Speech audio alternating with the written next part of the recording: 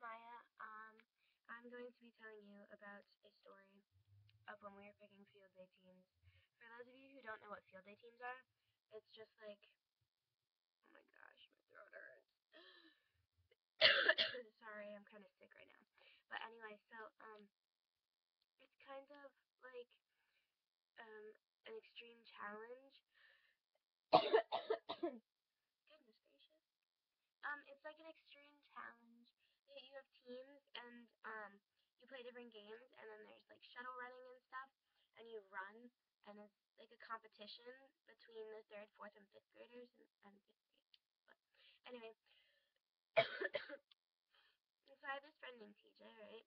And we have other, he likes this girl named Sarah, kind of. Well, no, actually he doesn't, but he likes this girl. And so this is the story. So we were in PE, and that's when we picked the teams. And the captains were Jonathan and someone, I think Kelly, and then Anthony and someone, but I don't know.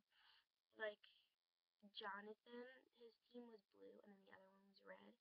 And so the blue team, the captains got to pick two people, a boy and a girl, to be their first people on their team. And they picked TJ and me. And then the other team, I don't know who they picked. I don't care. And then we picked like Aiden and Bristol, and then they picked someone and Sarah or this girl. I don't want to name names. Let's just say her name is uh, Michelle. Michelle. No, Rebecca. Rebecca. So they picked this guy and Rebecca, and so we basically he was like, oh, this is gonna be awkward. I said, you know what I do? Whenever someone finds out, so I have a crush, right? And whenever someone finds out that I like them, then I say I don't like them anymore, but I secretly do. You know what I mean?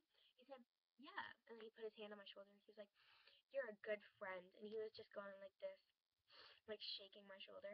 And he was like, you got soft and bony shoulders. I was like, thank you, I guess.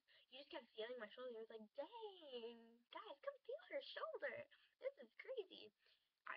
It was like the strangest thing that happened to me that day. I think it was yesterday, but I don't know. Um, it was so funny.